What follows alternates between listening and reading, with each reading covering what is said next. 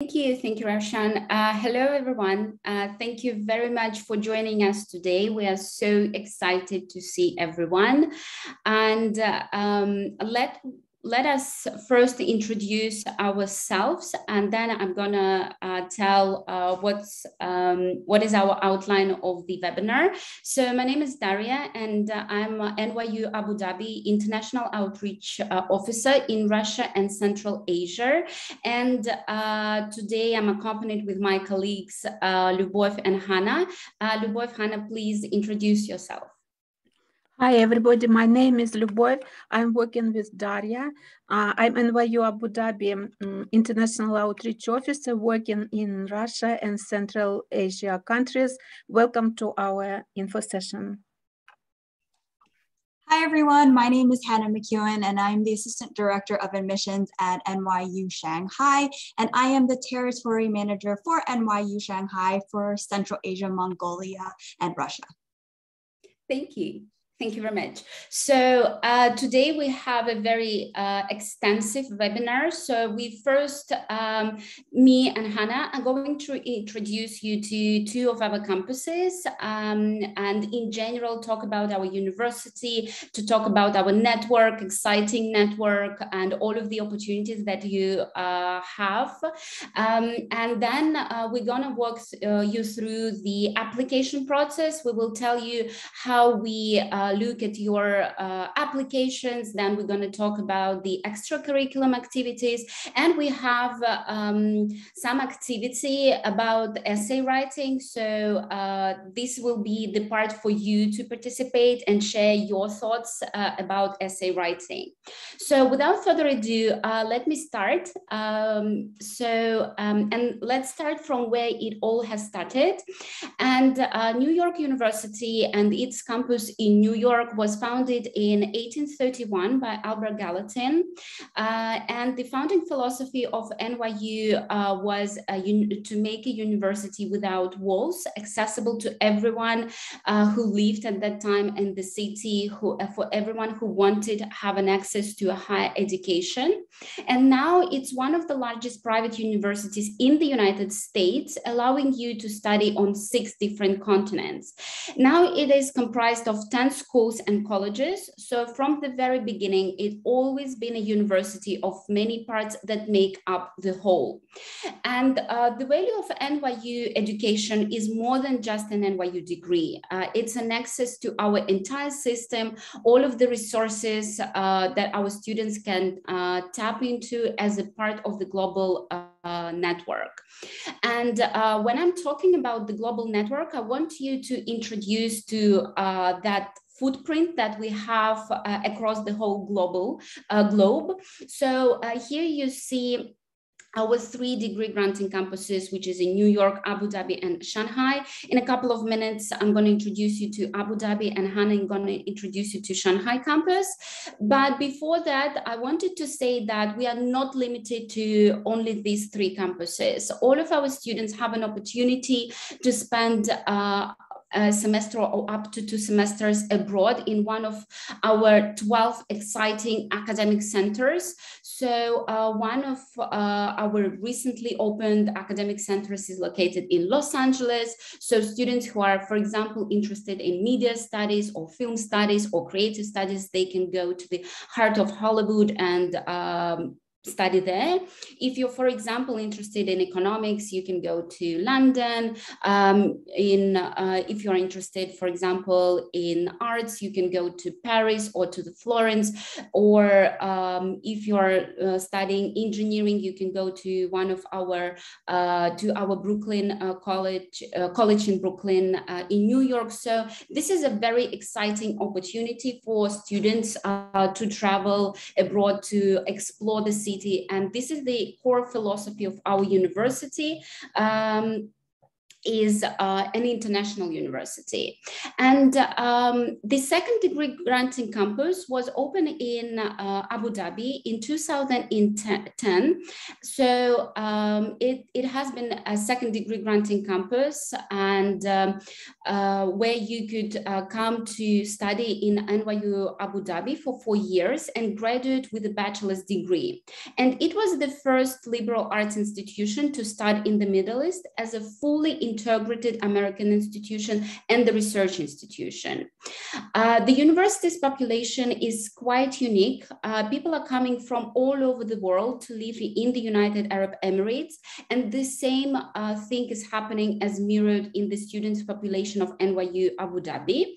So approximately 89% of Abu Dhabi's population is from all over the globe, making it one of the most unique and most diverse student population you will be.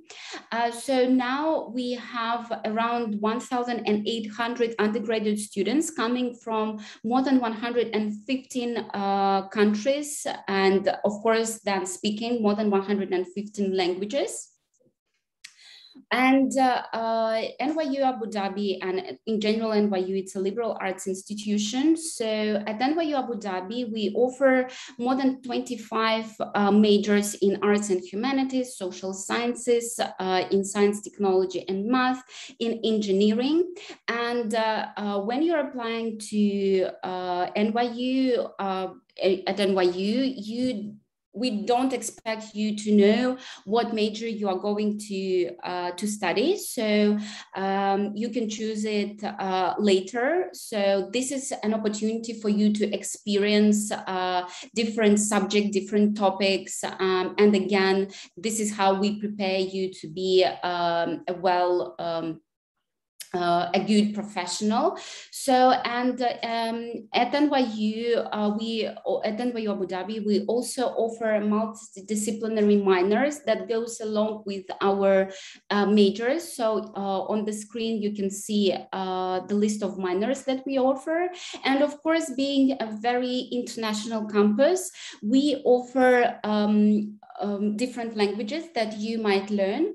And one of the popular questions that we get is, do I need to know Arabic when I'm applying, and do I need to study Arabic?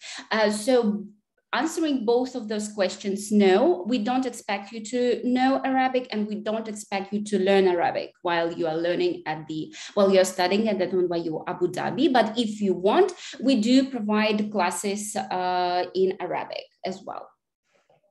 So, and moving forward, I have told you that you are going to experience a very international student body, but also it's important to mention that our educators, our professors are also coming from around the world, from across the whole globe, and they are very well established educators, and all of our students have an opportunity to do a research alongside with our educators, because we are a research university. Research is very important, and it is a part of education in all of the majors, and it's a unique opportunity for you, being a bachelor degree, like doing your bachelor's degree, still doing your research together with our professors.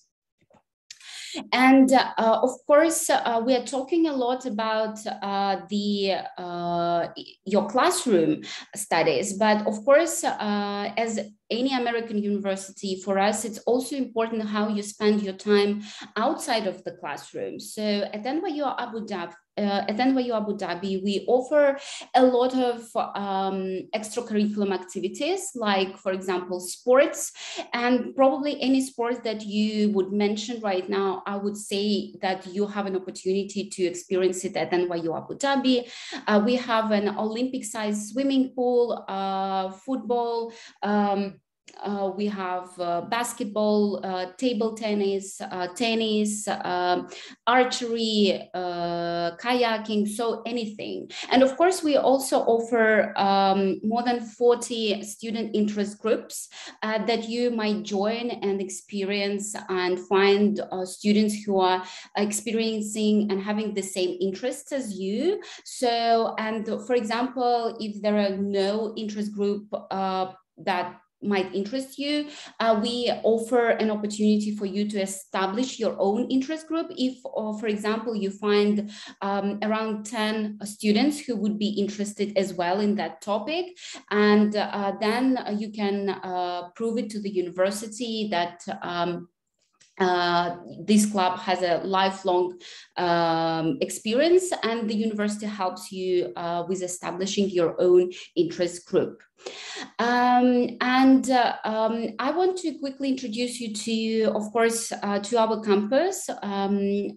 It's a big campus which has all the facilities on campus. All of the students live on campus. So it's as our students call it, it's like a bubble because you don't really need to leave campus. You can find everything on campus. You live on campus, you study on campus, you spend your free time on campus. We have a lot of restaurants, cafes, we have art center, theater. So anything that might everything that you need, you can find on campus.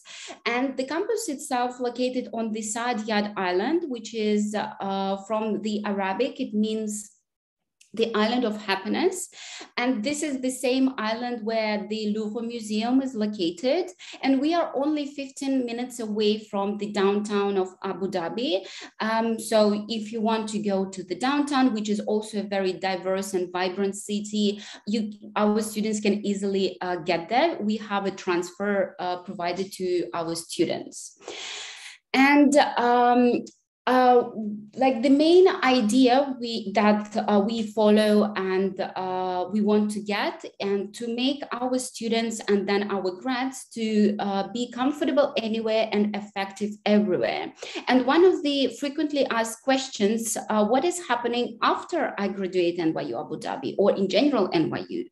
So, here I wanted to tell you that at NYU Abu Dhabi, we have more than 14 Rhodes Scholars in the last 5-7 years. And if you don't know what is a Rhodes Scholar, it is the most prestigious scholarship that you might get to enter graduate studies in the University of Oxford. So, and most of our students are very successful in terms of finding jobs. Within the 6 months after graduating, they find their full-time jobs. And we also have a career center that helps you and navigates you throughout all of your 4 studies.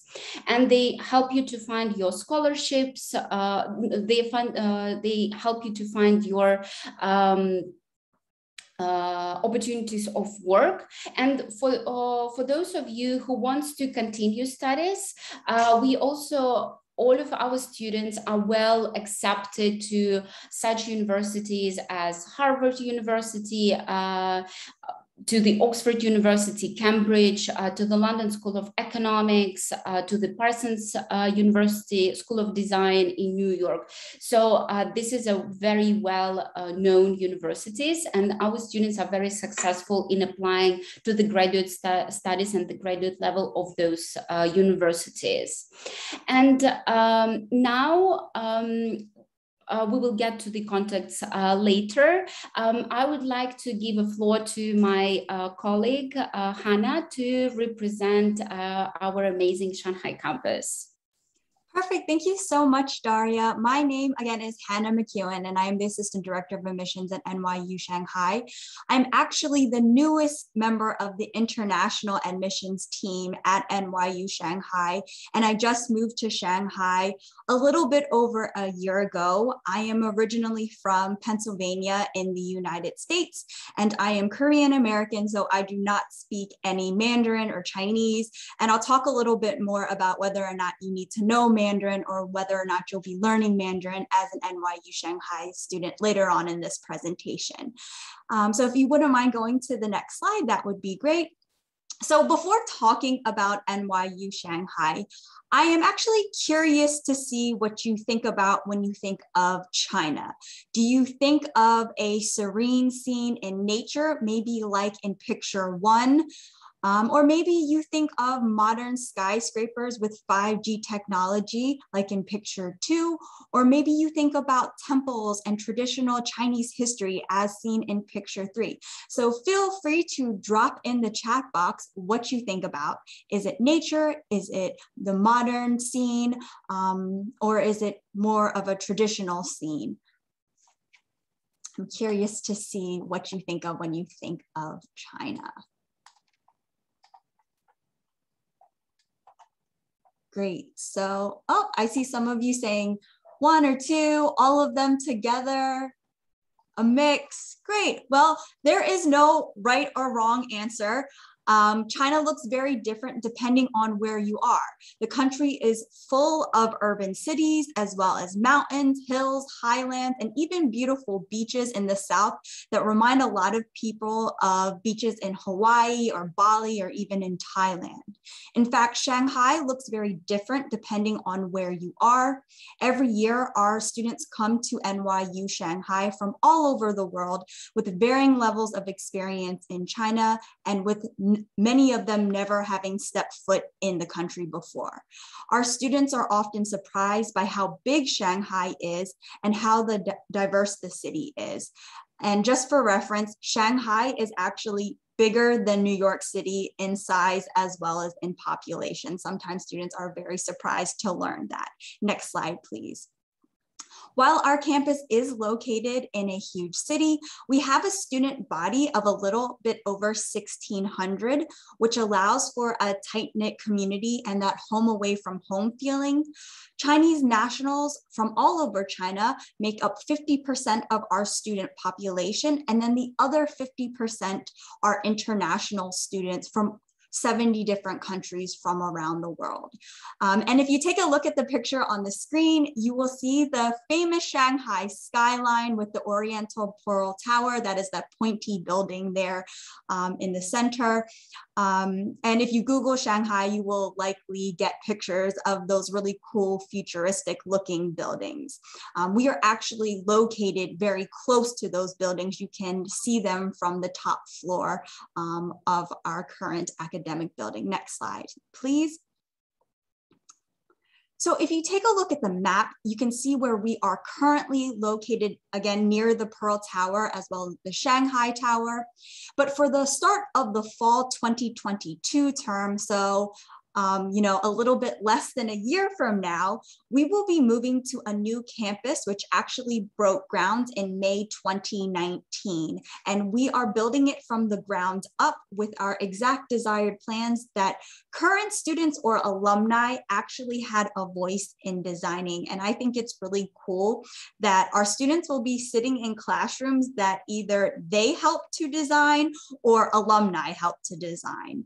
Our new campus will allow us to double our current capacity. And then just like our current campus, our new campus will be equipped with state-of-the-art facilities such as classrooms, labs, lounges, an expansive library, a fitness center, cafeteria, and so much more. And then in addition to everything that's offered on our campus, keep in mind that as an NYU Shanghai student, you'll be located in the heart of Shanghai. We have one of the easiest and most convenient public transportation systems anywhere. I have lived in New York City and also been in public transportation systems all over the world. And I must say the one in Shanghai is really easy to use. From our current campus, as well as our new campus, we are only a few minutes away from major metro stops that connect our students to the rest of the city. I do want to mention that when you are on the metro or the subway system, all of the signs are in Chinese as well as in English, and all the announcements are made in English as well as in Mandarin. So again, it is really easy to get around in Shanghai. And this ease of access really allows our students to leverage different opportunities around the city that make Shanghai itself an extension of our campus. And really, whether you're interning at one of the world-class financial institutions or going on trips to really neat art galleries, you'll find that your education at NYU Shanghai is meant to take advantage of all the opportunities that are found all over the city of Shanghai. Next slide, please. So I do want to share with you two pictures of what our new campus will look like. These are renderings because, again, we are still building the new campus. The building will be made up of 4 structures with a quad in the center. A quad is a central courtyard that a lot of US universities have in the design of their campus. Our quad will be full of green space, which is obviously really neat, being that you will be in a major city, and a lot of times there's not a lot of green space in major cities. And that green space will be available just for our students, faculty, and staff, since our campus will be gated. Next slide, please. So we know that moving to China is a big deal and it can seem really scary, but we will support you before you even arrive. During the summer before your first semester, you will meet an orientation ambassador, other first-year students, as well as your academic advisor. And then when you finally arrive, the bonds that are formed through our unique student body really start from day one in our residence halls. This is where, lifelong friendships are truly formed. Housing is guaranteed for all 4 years, and first-year Chinese students and non-Chinese students room together. The benefit of this is huge. Not only will you be living with someone from a different culture, but you will likely gain a lifelong friend in the process. Students are required to live on campus for their first 2 years at NYU Shanghai, but again, housing is guaranteed for all 4 years if you choose to live on campus all 4 years. And then as far as what you should expect living in our dorms, each room comes with amenities like beds, desks, chairs, closets, for each roommate. And then each floor has communal bathrooms, sinks, as well as shared kitchens, washers, and dryers. Next slide, please. And then when it comes to student life, there is so much to take advantage of outside of class. Whether you have an interest in dance, sports, politics, science, the environment, or even restaurant and board games, there is a club available to you. If you want to check out different options, we do have an involvement fair at the beginning of every academic year that you can take part in. A lot of students oftentimes get together and maybe even start their own club, so that's also a possibility. We also celebrate Violet Pride and Ally Week, and we host an annual dumpling festival, which of course is a very delicious and yummy event. And then beyond that, remember that you are still in Shanghai and there is so much to take advantage of and explore. If you love coffee or if you are a bubble tea lover, there are really so many options all over the city. And if you are a foodie, there are so many great places to eat and cheap places to eat. One thing that is really unique about the NYU Shanghai campus is we do not have a meal plan at NYU Shanghai. And that is simply because, not saying that the food in our cafeteria is not great, because it is, but our students wouldn't take advantage of a meal plan because there are really so many great places to eat all over Shanghai. And then we also have everything from big brand name stores in Shanghai, as well as small, shops that sell one-of-a-kind like handmade crafts here. So you can find a little bit of everything in the city of Shanghai. And really, the community that you form, that's up to you. And being in Shanghai, you will never run out of things to do. Next slide, please. Great. So at NYU Shanghai, all students come in as undecided and have 2 years to declare a major. And that's a little bit different from the New York City campus, where you would need to apply to a specific school or college at NYU and kind of know what you already want to do. At the NYU Shanghai campus, you do come in as undecided. Even if you have an idea of what you want to major in, the way our system is designed is that you come in as undeclared declared undecided, and then have 2 years to declare a major. You can choose from 19 different majors across a wide range, from business to STEM majors, social sciences and humanities, and then even a very unique major to our school known as Global China Studies. And that really explores the ways in which the world has impacted China, as well as China's role in the modern world. We also do have pre-med and pre-law offerings if you are interested in attending medical school or law school in the United States. Additionally, it is possible to declare a second major and have multiple minors, as well as even at our campus, you can even design your own major by drawing from different disciplines across NYU Shanghai. And then you'll also need to work with a faculty advisor if that's something you choose to do. Next slide, please. So I just want to be clear, our language of instruction is English at NYU Shanghai. All classes are taught in English except for Chinese or other world language classes, and you do not need to know any Mandarin in order to apply. In fact, the majority of our international students start from the very beginning, but the good news is that all students will be proficient in Mandarin by the time that they graduate. I will say sometimes that can seem really intimidating. Oh, I'm going to need to learn Mandarin. Yes, it is one of our requirements at NYU Shanghai for international students. However, it's interesting because a lot of our students who have never had any experience with Mandarin often say that Chinese is their favorite class.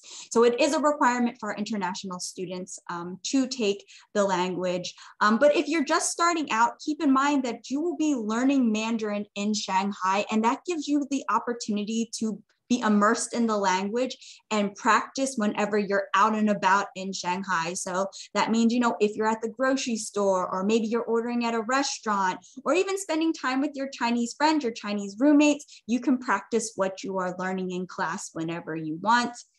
And then if any of you are already learning Chinese or Mandarin, we do have more advanced course offerings to really help you practice what you already know and really perfect your Mandarin from the start. So no matter what your level is with Chinese language, when you come to NYU Shanghai, we will tailor your education to make sure you get the most out of your experience. Next slide, please. So just like our student body at NYU Shanghai, our faculty also come from diverse backgrounds. We do have about a third of our professors that come from China, but then the rest come from all over the world. And having easy access to these very diverse and incredible minds really allows for unparalleled mentorship and research opportunities from the very beginning of your college experience. We do have a small student body. Remember, we have our student body is a little bit over 1,600 students, and our student to faculty ratio is just 7:1. So that means that all classes are being, taught by faculty members who expect to really get to know their students because the class sizes are so small, and also be mentorship figures to them through their network of professionals, as well as, collaborating with them through research. Students at NYU Shanghai can actually start doing research from very, very early on. So if that's something you're interested in doing, we have a lot of opportunities for our students to do research. And we even have funding for students to do research. So that means that you can get paid to do research, and the Dean's Undergraduate Research Fund. So sometimes if you're talking to NYU Shanghai students, they'll call it DERF. It's one of those funding sources that we do have for research. And it can be used actually anywhere in our global network. So that means that you can use it maybe at a different site as an NYU Shanghai student. Next slide, please. So as an NYU Shanghai student, you will actually be earning 2 degrees. You'll be earning a Bachelor of Arts or Bachelor of Science degree from NYU, which is the same one you would be earning at any 3 of our degree granting campuses. And then you'll earn a second degree from NYU Shanghai, which is a Chinese diploma certified by the Ministry of Education. And a lot of times students are like, how does the Chinese diploma help me? Well, If you love China after you graduate and you want to stay in China, it allows you to do so, and it allows you to get a work visa in China. Typically, in order to get a work visa in China, you need to have a bachelor's degree plus 2 years of work experience in order to get a work visa. But with having the Chinese diploma, that allows you as an NYU Shanghai graduate to stay in China and work for certain companies. As far as preparing students for life after they graduate, we also have a career development center. I know Daria mentioned the one in Abu Dhabi, and our career development center, like the one in Abu Dhabi, offers one-on-one advising, workshops on important work skills, and they also host career fairs. And then they also help students search and secure internships.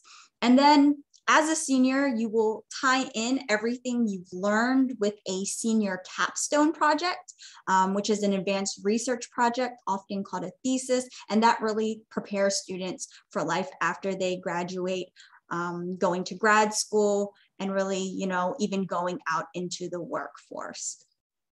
Next slide, please. So you may be wondering what NYU Shanghai students are doing after they graduate. You can find our graduates studying all over the world and working all over the world. In fact, 61% of our graduates from the class of 2020 are living outside of their home countries, with 74% of our graduates having a second major or minor. And I think that just describes the type of students that we have at NYU Shanghai. They like to stay abroad and they have many different interests. 94% of the class is either working or pursuing advanced degrees. And then you can see where our students are attending school or graduate school after they graduate from NYU Shanghai, as well as some of the places that they are working. But in addition to what you see on the screen, we also have students working at places like Google, JP Morgan, and Adidas, and also pursuing advanced degrees at places like Stanford, MIT, and the University of Tokyo even. If you want to see more about what our students are doing after they graduate, you can actually check out our graduate destinations reports on our website. Next slide, please. So that is my contact information. And again, we can share it again at the end. My personal contact information is up there. It's hannah.mc@nyu.edu. Again, I am the outreach or the territory manager for NYU Shanghai for Central Asia, Mongolia, and Russia. And I'm pretty familiar because I also read applications from those different places. So I'm pretty familiar with the education systems within those different countries. So if you have any questions, feel free to shoot an email to our general admissions account, my personal email account, and you can even talk to a student if you'd like to from NYU Shanghai by going to shanghai.nyu.edu/ask-a-student. So if you submit a question through the Ask a Student page, actual current student will respond to you.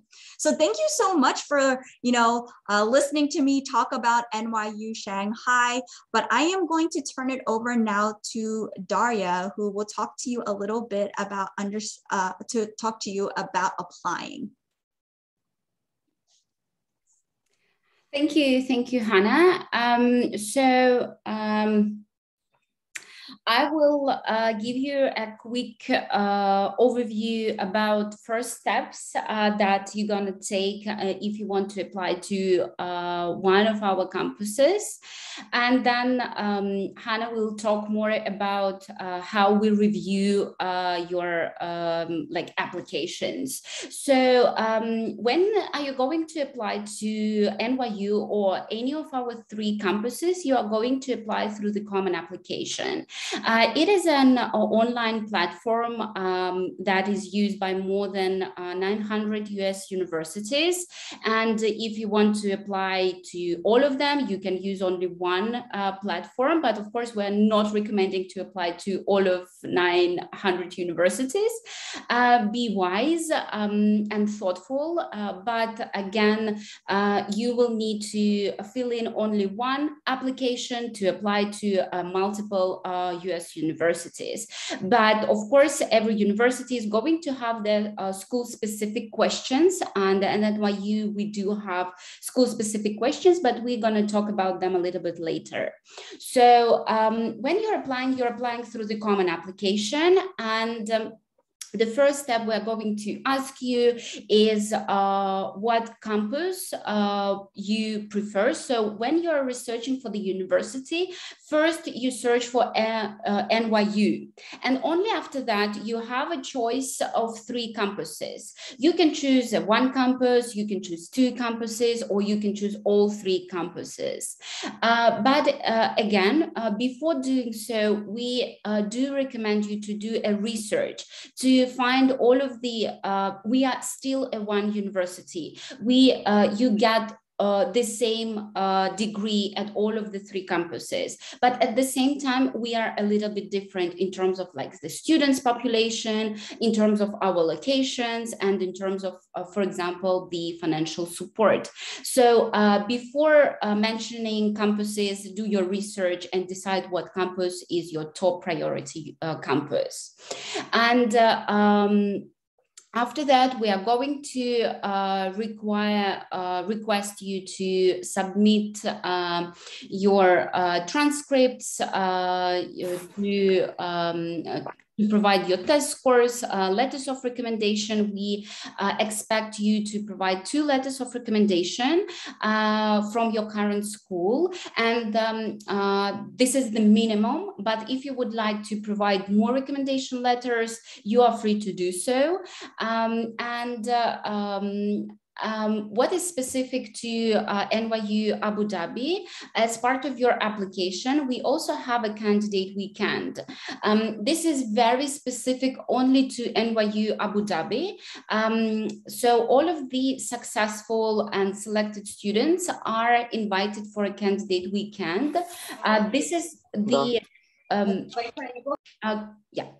this is the event where you have an opportunity to be introduced to the campus, to show yourself, to demonstrate yourself. And after that, we do a final decision regarding all of the applicants. Then I wanted to talk more about the deadlines. So at NYU, in all of our 3 campuses, we have 3 decision deadlines. We have early decision 1 with the deadline in November the 1st. We have early decision 2 with the deadline in January the 1st, and we have regular decision with the deadline in January the 5th. The main like the question that we usually get a lot, what is the difference between early decision and regular decision? So early decision is a binding agreement, which means that if you are accepted through the early decision, university expects you to accept the offer and withdraw any other applications to any other universities. So if you are, for example, very sure about NYU, and you want to express it and show us that NYU is your top choice, top priority university, that is why you apply through the early decision. The differences between how we read your application, there are no differences, whether it is early decision or regular decision.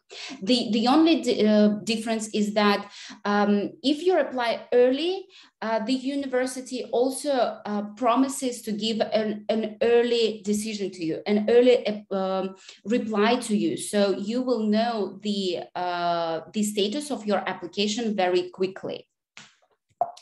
Now I think that this is part of Hannah. Hannah, would you like to talk more about the application components? Sure, yes, I can talk about the application components.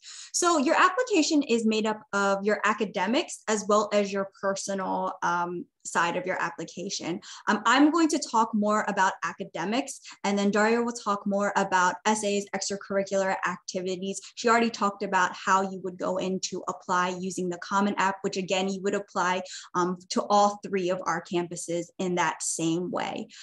So next slide, please.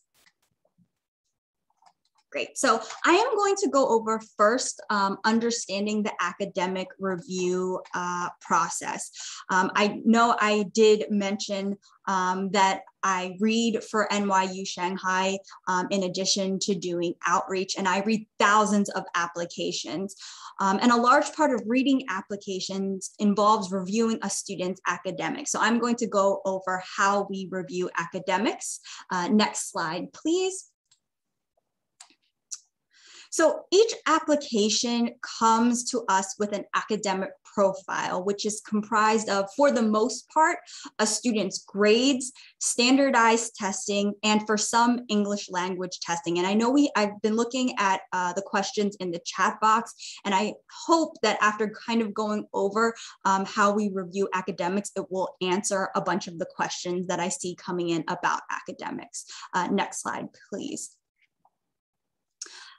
I do want to mention, because I am going to talk about grades, that all of you are so much more than just your grades. We do obviously need to make sure that you are academically prepared to be a student at NYU. So we do obviously need to look at your grades to see how you are performing as a student. Next slide, please. In order for us to review your grades, your high school counselor will need to submit your high school transcript. A transcript is a detailed record of all the subjects you have studied or the classes you have taken with your scores, marks, or grades. It may look very different from the one on the screen, and that is okay. I have even reviewed transcripts or report cards that are handwritten. So they may look nothing like the example that is there on the screen, and that is completely fine. No matter what your transcript looks like, we typically need to see your grades for your last 2 to 3 years of high school or secondary school, sometimes it's called, as well as your grades for your current year in high school or secondary school.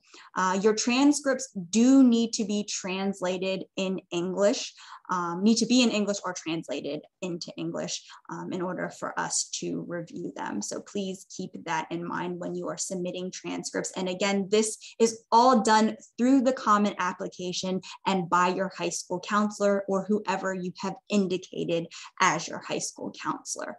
Next slide, please.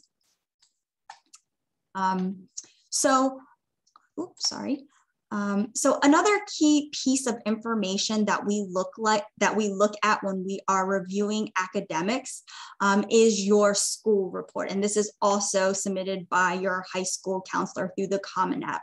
And it gives us more information about the school that you attend, the curriculum at your school, your GPA and class rank, if your school has those things. And we are fully aware that not all schools do have GPA and class rank, and that is fine. Your school report really provides us with context when we are reviewing your academics, and especially when we are unfamiliar with a specific school. I do want to be clear that we are not comparing you to students from other countries or other schools within your same country. We are looking at how you perform at your specific school, the one that you are attending. So I always like to say, we are not comparing apples to oranges. We are looking at how you perform at your specific school, and the school report does give us some context and more information about the type of school that you are attending. Next slide, please. One way we look at academics is also, and deciding what type of school that you are attending, is we look at the rigor of your curriculum. So the type of school that you go to and the classes you are taking. And what I mean by that is we ask, are you challenging yourself with the types of classes you are taking? Your high school counselor, or again, the person that you have indicated as your high school counselor, will mark this on your school report. So there will be a section where they will need to indicate what the rigor is of your school. And they will have the different options that you can see on the screen, starting with exhaustive all the way down to standard to choose from. I do want to mention that we do have an internal rating system that we use for rigor at NYU when we are ranking the rigor of your high school. So we don't always agree with what your high school counselor has indicated on your school report, and that's okay. And if you are unable to choose your classes, a lot of times that actually means the rigor of your curriculum is standard, and that is also completely fine. We will know that by looking at your transcript as well as your high school report. And if your rigor is standard, again, that is completely fine, and you will not be disadvantaged if you cannot select your classes and you can only take the standard curriculum that is offered at your school. But again, the school report and how your counselor ranks your rigor and what we can see from your transcripts as far as rigor goes, the classes that you're selecting does help us when we're reviewing your academics. Next slide, please. Another component that we look at when we are reviewing academic is trends in your academic performance. Has there been an upward trend? So that means have your grades gone up? Or has there been a downward trend? Maybe your grades have gone down a bit. We also look at whether or not you have been taking classes that have been progressively getting harder. A good example of that type of progression would be students who are taking like biochemistry and physics. Typically those courses are an indication that you're taking classes that get harder and harder as your years go on. We also look at the time of year and year to year. So maybe your grades typically start off low at the beginning of every school year and improve throughout the school year. Maybe you have done better in one school year. Maybe you did better in 9th grade than you did in 10th grade. Maybe your grades have gone up and down. Or maybe you're really strong in certain classes and not so strong in other classes. Those are really the trends that we look for and what we note and what we review when we are looking at your academics. So next slide, please. The next piece of information I'm going to go over is standardized testing, because it is always a big question that we get. Students have a lot of questions around standardized testing. Next slide, please. So NYU has a test flexible policy that allows students to submit any number of exams to meet our standardized testing requirements. And our online tool on our international qualification page allows you to see if your country's exams are accepted. So that means, no, you are not required to submit SAT or ACT. You can submit any number of exams in order to meet our standardized testing requirement. You can actually scan the QR code that is on your screen to bring up our international qualifications page, where you can select the country or region you are from, and it will tell you the different tests that we accept from your country. However, I do want to be sure I mentioned this, and I believe Daria also mentioned this briefly. NYU does recognize that there has been a continued struggle with COVID-19 and also students getting to testing sites in order to take standardized tests. So while we still welcome you to submit test scores in line with our standardized testing policy, we will not require them for the 2021-2022 application cycle. And you will not be disadvantaged during the application review process if you do not submit standardized testing. I do also want to mention, though, if a standardized test is required for you to graduate. So in some countries, you do have to take a test in order to graduate from high school. You will be required to submit your scores for that, because your score for your high school, like for leaving high school, is considered a part of your high school transcript. It's considered a part of your high school transcript as well as standardized testing. So you would need to submit that if a standardized test is required for you to graduate from high school. Next slide, please.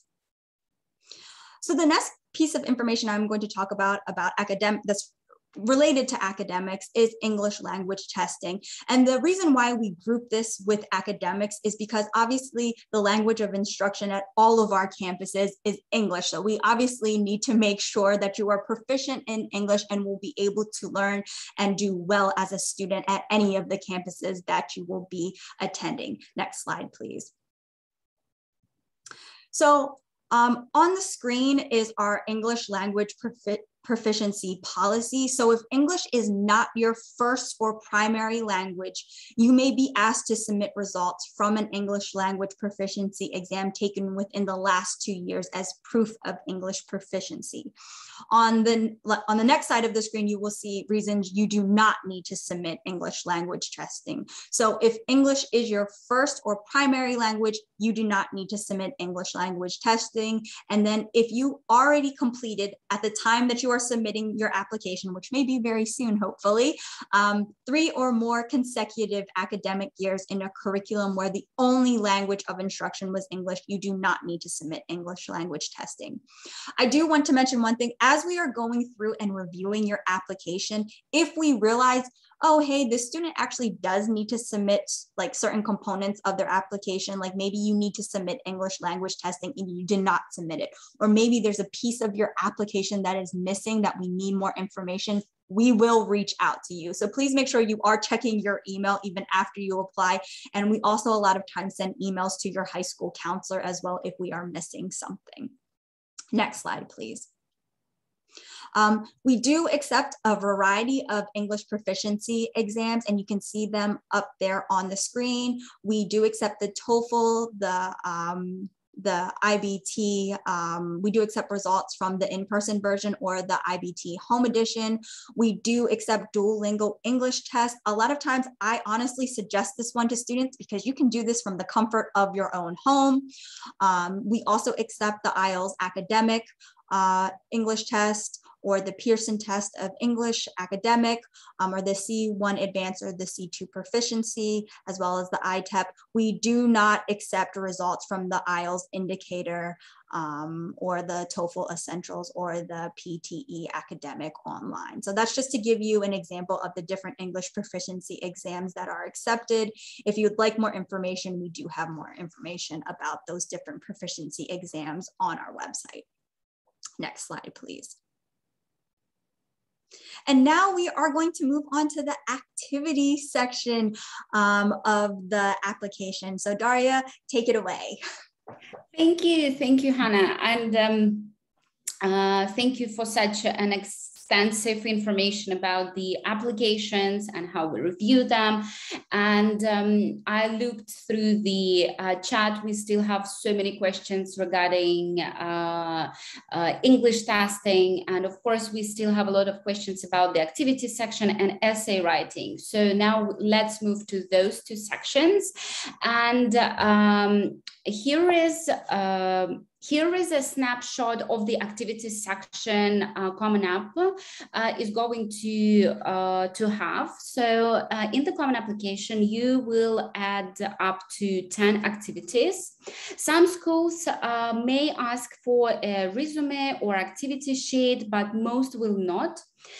Remember, this is another part of the common section of the common application. So it is important to fill this out in a way that, that is universal to your application. So for example, if you founded an NYU Appreciation Club at your high school, that will be cool for us, for NYU. But if you're applying to any other universities, maybe it won't be that cool for other universities. Activities are what you do inside and outside of your classes, but aren't limited to, as we call them, traditional involvements, like sports or student government. Of course, mention them, but definitely talk about jobs, family responsibilities, etc. We want to know about them all. This helps us imagine what type of community member you are going to be, because all of our campuses are close-knit communities, and we want to know more of your personality. We want to know what type of a community member you are going to be. Now that you are thinking about what kinds of activities you should include in your application, let's talk about some tips of making this section really stand out. Start with the most impressive and don't make us wait until activity 8 or activity 9 to learn that you are, for example, an Olympic gold medalist. You don't want to bury your best or most important achievements somewhere down the road. Put them first. Think about grouping similar activities, all of your, for example, community service or sports or leadership clustered together, because it is easier for us to read your application. Admission officers might know some of the most common acronyms, like, for example, Model UN, but they might not know all of them. So make sure that what you provide doesn't leave any room for confusion, and it doesn't make us to research. So explain all of the acronyms and be very thoughtful and think whether what you write would be understandable and easy to read to the admission officers. It's okay if you don't have, for example, a measurable outcomes for all of your activities, but if you are the leader of a club or other community group, think about what you have accomplished over your involvement. How is that club or a group better off after you have participated? What contributions did you make, and what did you bring to the community? Like, for example, you've started some interest group and you've started with only 2 people in that group, and only after some of the activities that you've made, the size of this activity group doubled or tripled. So, or maybe you've been the only representative of your school in some of the competitions. So think about all of those achievements and how you can illustrate your participation in this or that activity. Lastly, it may not be the great idea to join 35 new clubs at your senior year.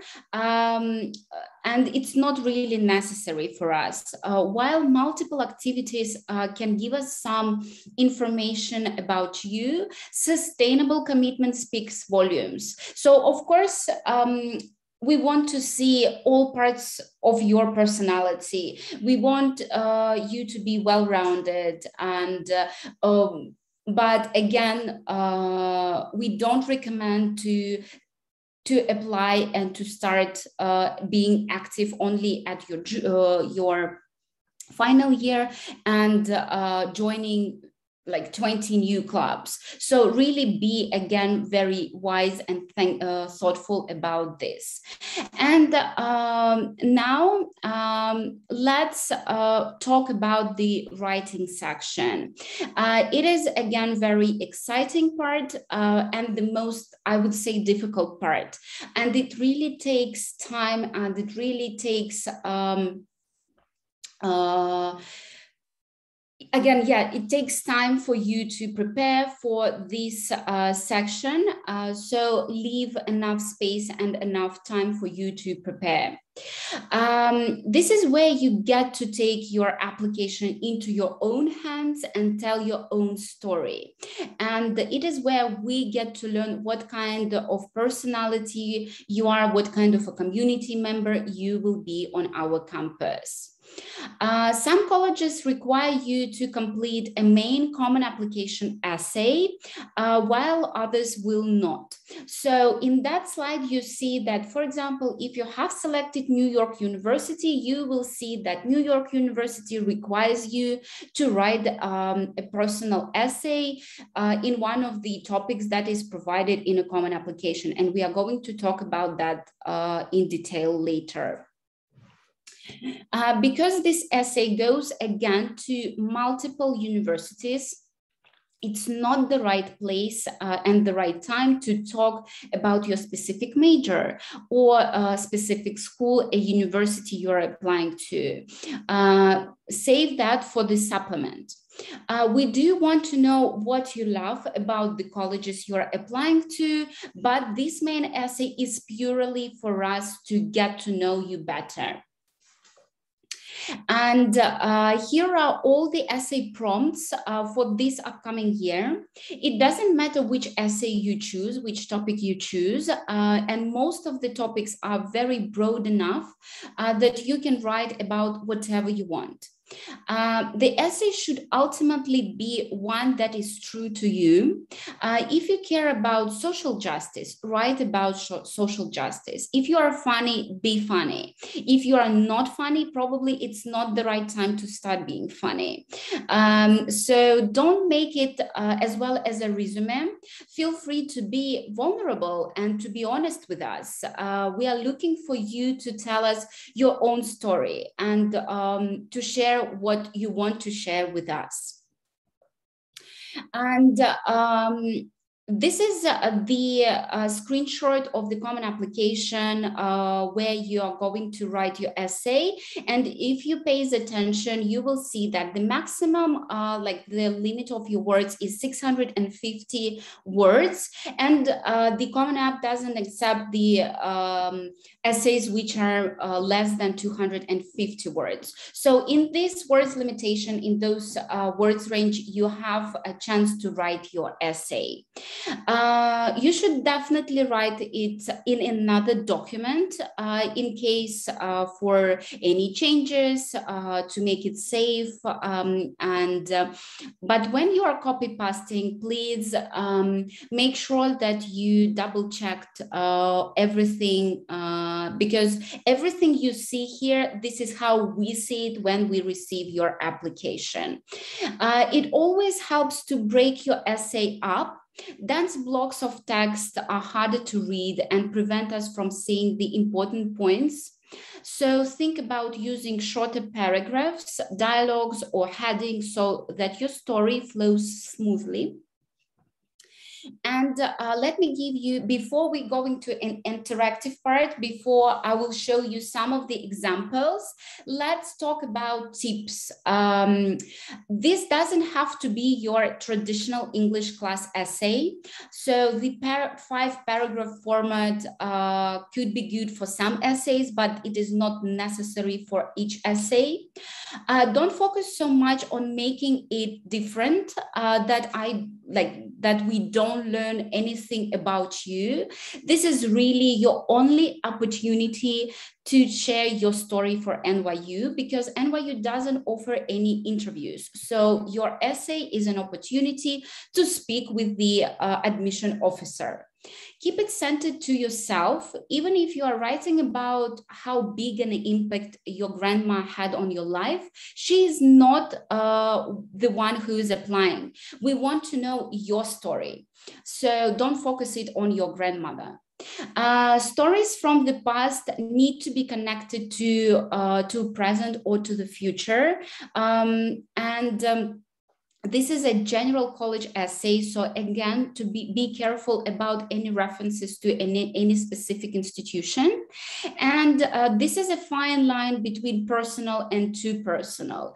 Until you are feeling comfortable expressing yourself, express yourself. But this is again the question that we really get a lot, how personal I can be. Until it is comfortable and until it doesn't make us feel stressed or that you are trying to influence on us, it is okay. So again, there is still a fine line between being too personal and personal. And now let's talk about the activities. Let's have like an activity section, and I'm going to go through different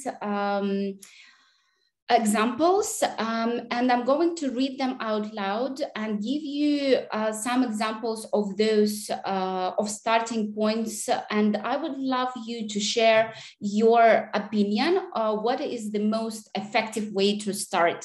So the first prompt in the Common App is, some students have a background, identity, interest, or talent that is so meaningful they believe their application would be incomplete without it.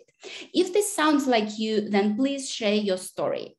And now I'm going to read you 3 examples, and I want you to write in the chat box which one do you think is the most effective one to start. I'm of X nationality, which means I speak in this unique way, have these unique traditions, and eat these unique foods that I bet you have never heard of. The second one, I want to study business, I excel in these classes, and I want these awards. And the third one, I don't just listen to music. I'm an avid musicologist. Let me tell you about the opera of my life, and in particular, the last chapter, my jazz stage. So please share your ideas in a chat box.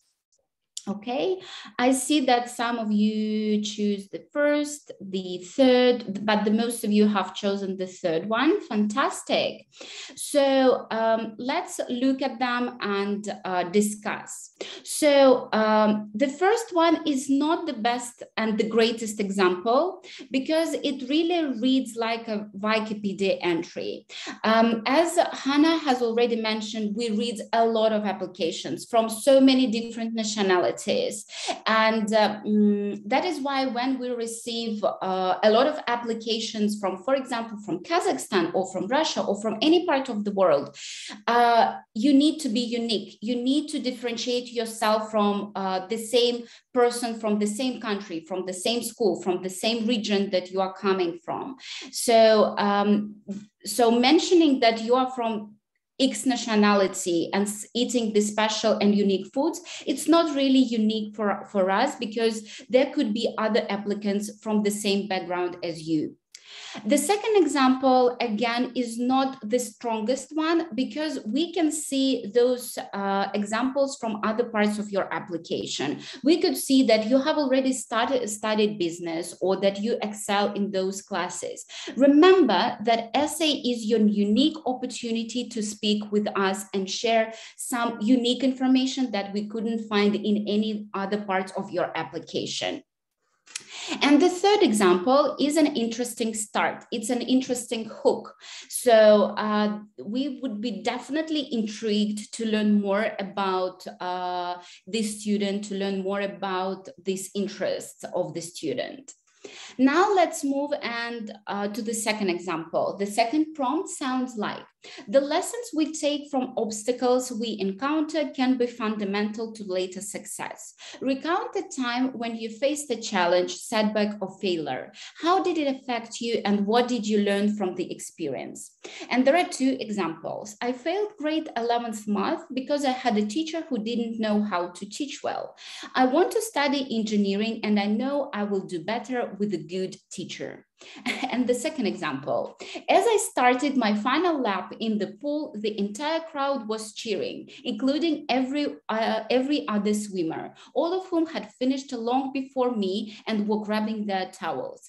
If I set any record that day, it only could have been for the slowest time, but without my participation, my school could have not been even qualified.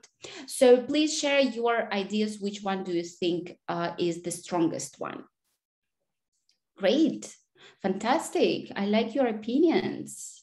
So it's really great that you see the differences and that you see why the first one is not the great one.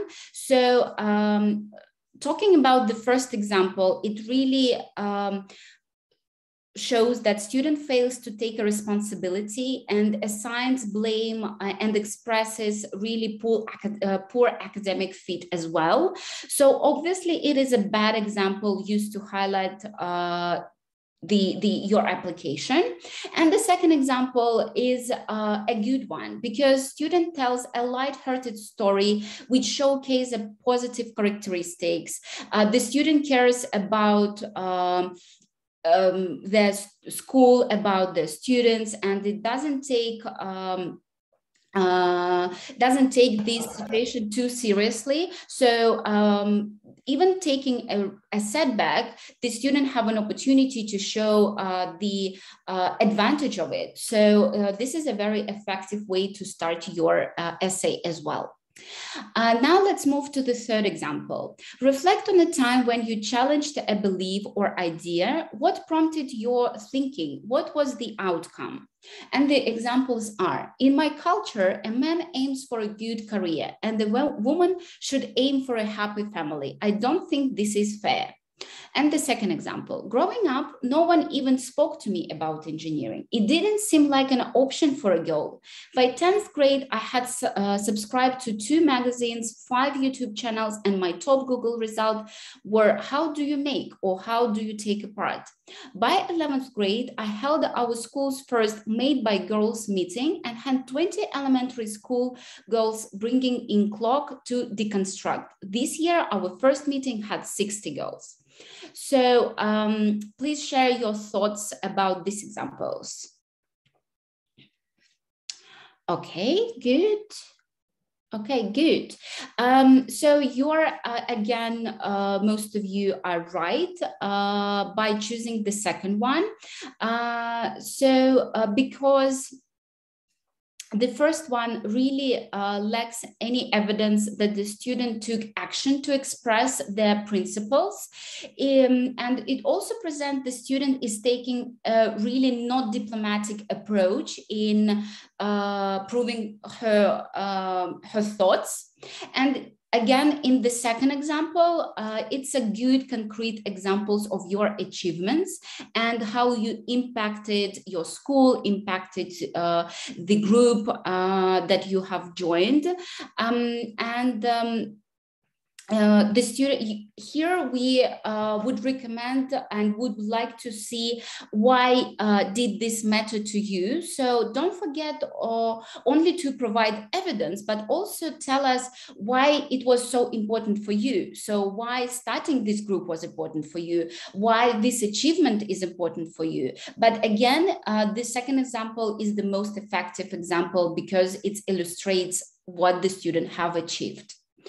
Looking at the fourth example, describe a problem you have solved or a problem you'd like to solve. It can be an intellectual challenge, a research query, or an ethical dilemma, anything that is of personal importance, no matter the scale. Explain its significance to you and what steps you took or could be taken to identify a solution.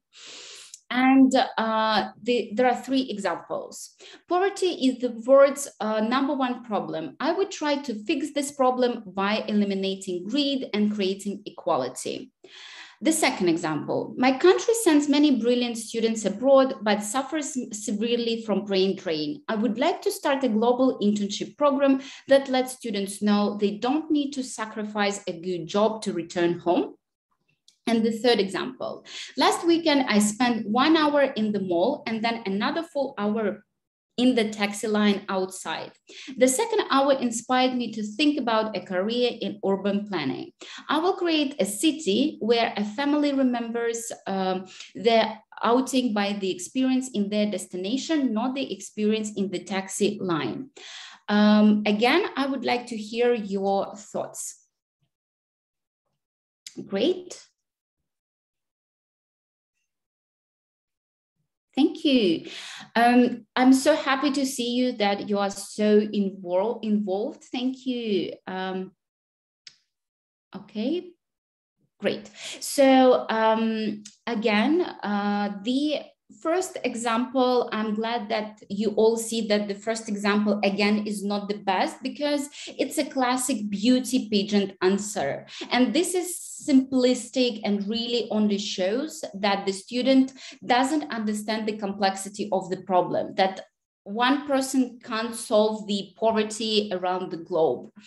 And the second example could be a good one if students succeeds in explaining why the brain drain is a problem for his or her country, and what will be your challenges in attempting to work on this problem.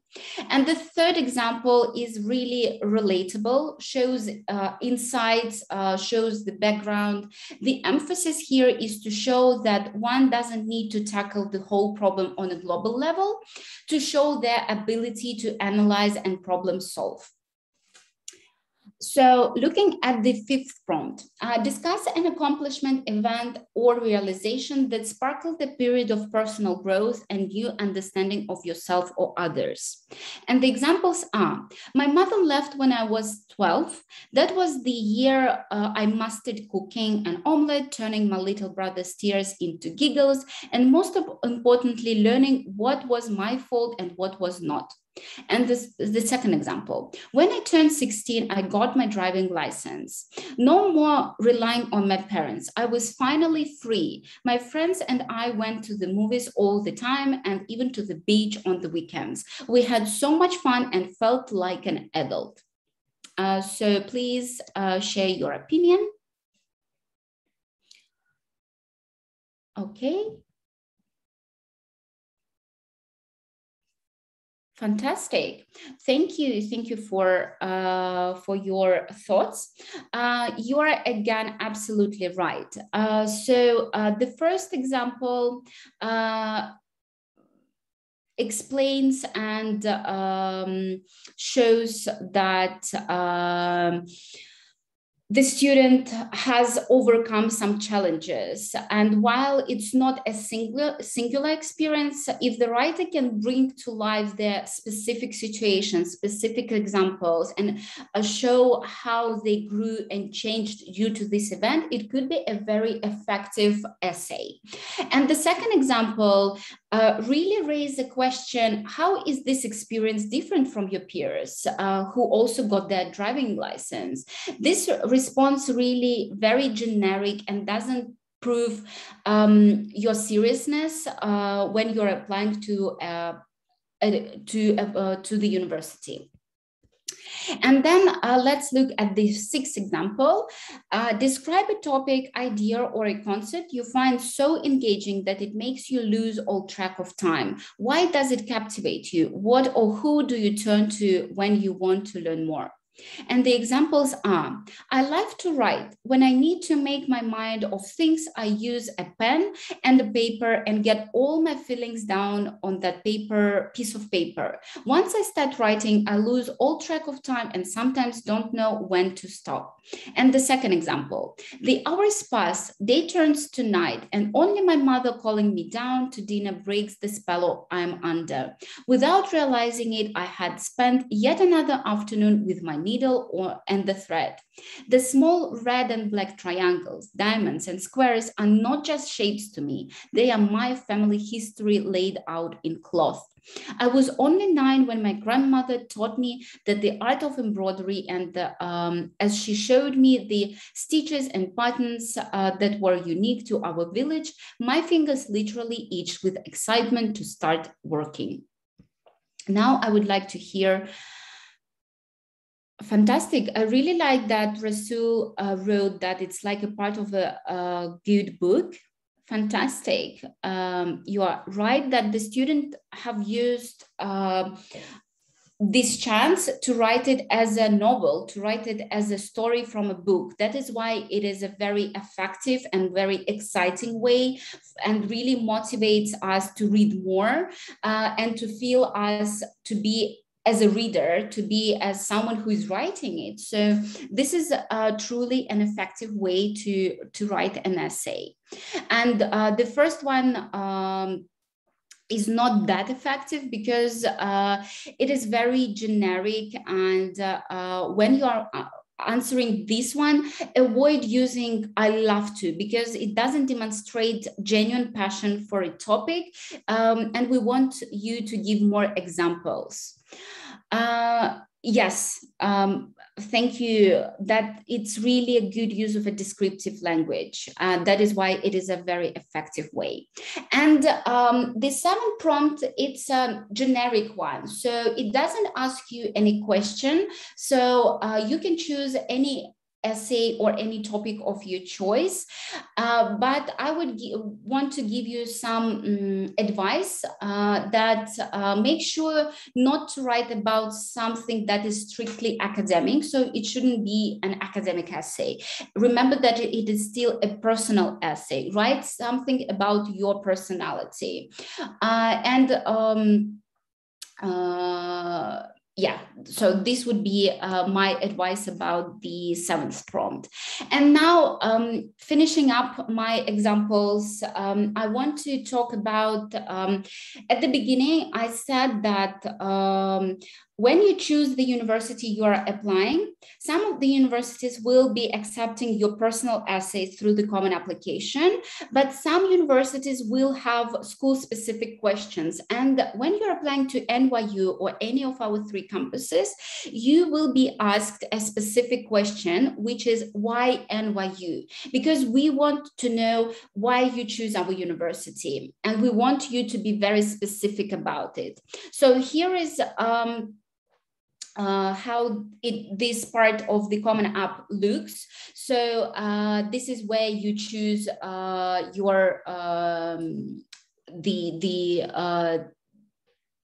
again, you choose your university, and then here is where you will write why NYU. Here you will express what really interests you, what motivates you to apply to our university, and the maximum words limitation for this particular essay is 400 words. And I would give you some tips on writing this particular essay. Is before you start writing this essay, please do your research. Try to find what really motivates you.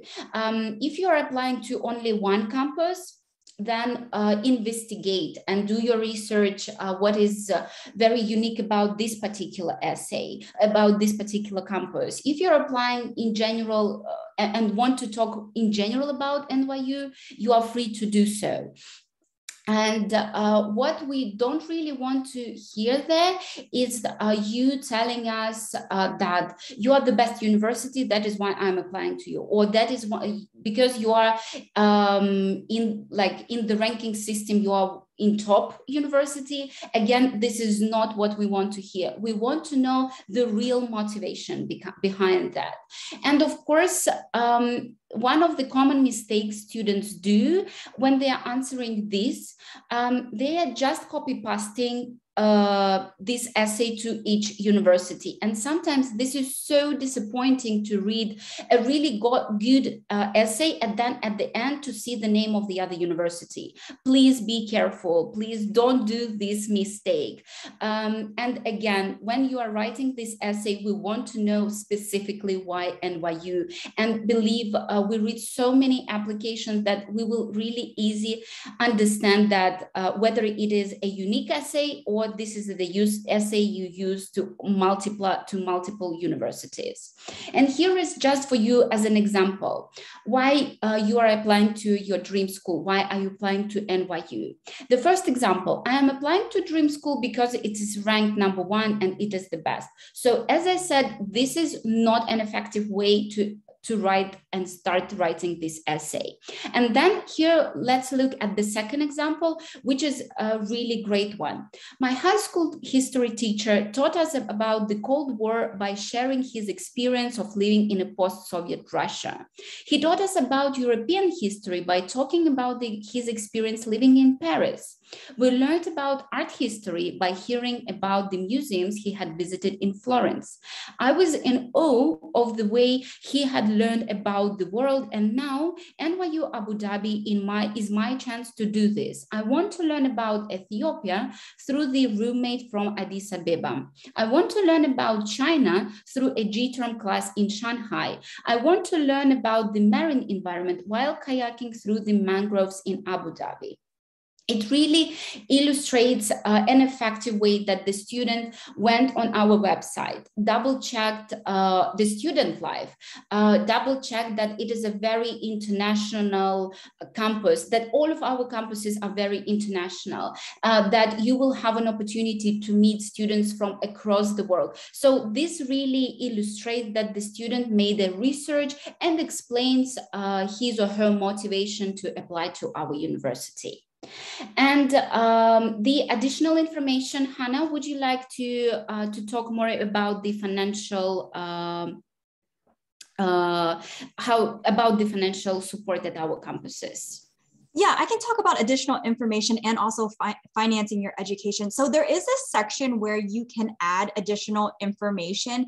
Please do that. If there is something that you feel is not highlighted through the rest of your application, through your recommendation letters, through any other piece that is already there, a part of your application, please add additional information. Keep in mind that we are aware that all students around the world have been impacted by COVID-19, and a lot of students all over the world have also been taking classes remotely. So for instance, if you are taking classes remotely, we don't need to know that. Typically, your counselor will also mention that when they are submitting documents for you.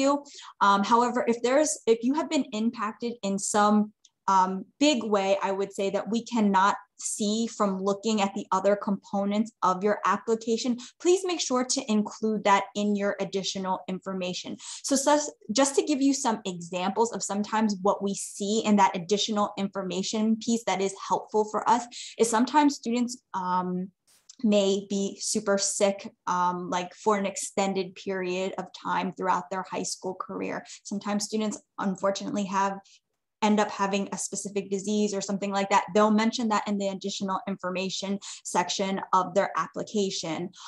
We've had a few students who are professional athletes who have been traveling around into different countries. They will also mention that in their additional information, just so it's clear that they were traveling a good bit of their high school career. So again, anything that we cannot see from looking at the other components of your application, it is worth noting in the additional information. But again, if you were, just taking classes on, I don't want to say just taking classes, but if you were taking classes online due to COVID-19, we are aware that most students across the world were also doing that. So you don't need to note that there. But if anything else, please make sure to mention that in the additional information section. And now I'll talk a little bit about financial aid.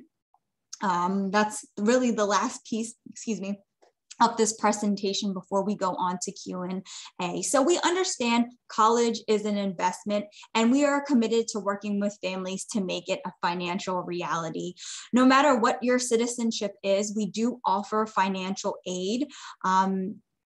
Most international students need to complete the CS, or all international students should complete the CSS profile, and that can be found on the College Board website. The website is up there on the screen. If for some reason you are a US citizen who is tuning in today, and I know this is obviously for students from Kazakhstan as well as other areas of Central Asia, so for the most part, you are likely not US citizens, but if for some reason you are, you will want to submit the FAFSA as well as also the CSS profile. But for everybody else, you should be submitting the CSS profile. The deadlines for the CSS profile, if you are applying into our early decision round, the deadline to submit the CSS profile is November 15th. If you are applying for early decision 2, the deadline for the CSS profile is January 15th. And then if you are applying in our regular decision round, please make sure that you submit the CSS profile by February 20th. Just to be clear, our financial aid deadlines that you see up there on the screen are different from our application deadlines. So our application deadlines are actually before all of those. So just make sure that you are aware of those deadlines. Different universities have different deadlines for their financial aid. Those are ours at NYU across all 3 of the degree granting campuses. We do offer 2 types of financial support at NYU. So that's merit-based scholarships that are purely based on your academics.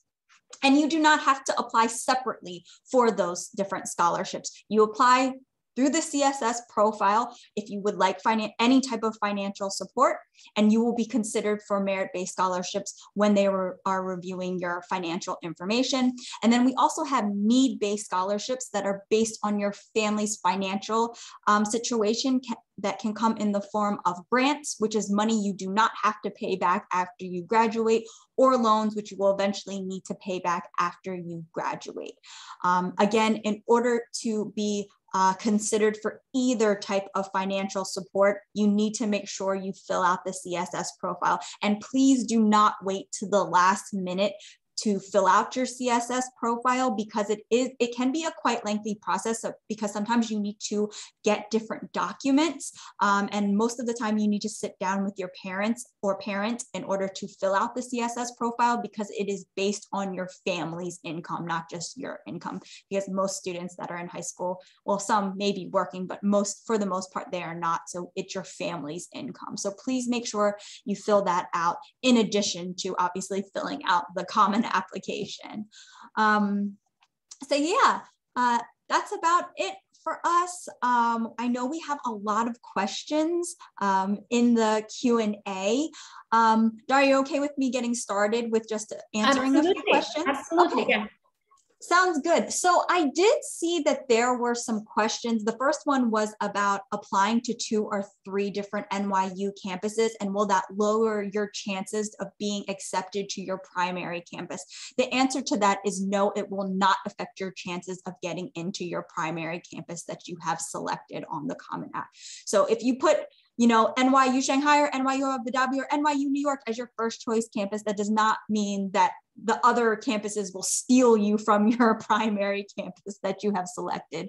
We each review your application individually and then go from there. I just wanted to add that frequently asked question, if I'm not accepted by, for example, NYU Abu Dhabi, can I apply to NYU Shanghai? So no, you will be accepted only by one campus. So at the same year, when you're applying, you selecting the campuses you are interested in, but the offer of the admission you will get only from one campus. Yeah. Yes, that's very important to note. We do get those questions a lot. Like sometimes students will apply to NYU Shanghai.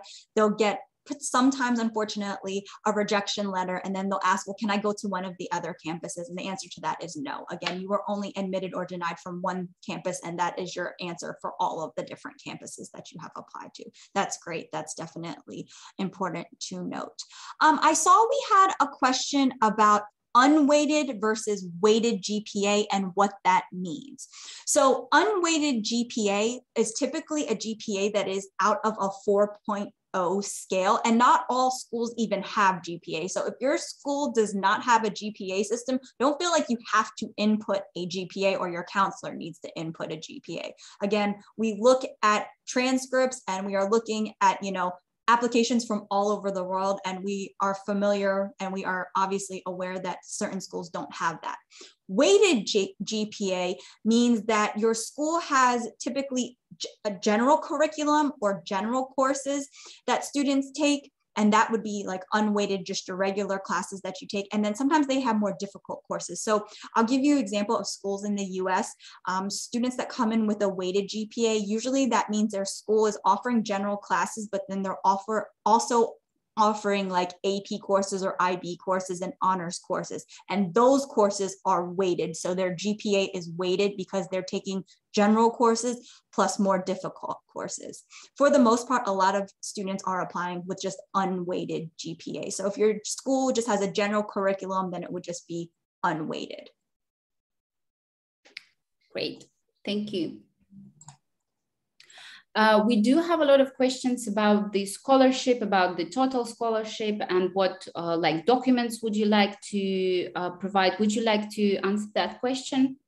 Yeah, sure. So one thing that it's really important to note is the admissions team does not have any access to your financial information at all when we are reviewing your application, or even after we are reviewing your application.